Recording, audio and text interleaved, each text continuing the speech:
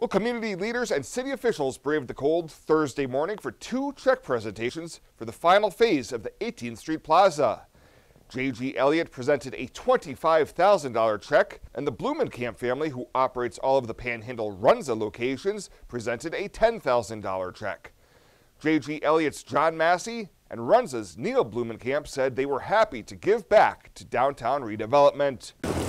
We are making donations throughout the community in honor of our 100 years of being in business in this community, and it's just a real pleasure for us to share this with downtown Scottsbluff. As you probably know, we spent maybe 50 years in business right here in this location, so it's a special place for us. Very proud and very happy about this whole Plaza project and what it's brought to downtown, and a gathering center for people, and the fellowship that happens with many of the events and the food trucks that come and the bands and all the things that are in the future planned to be done in this plaza in downtown Scottsbluff.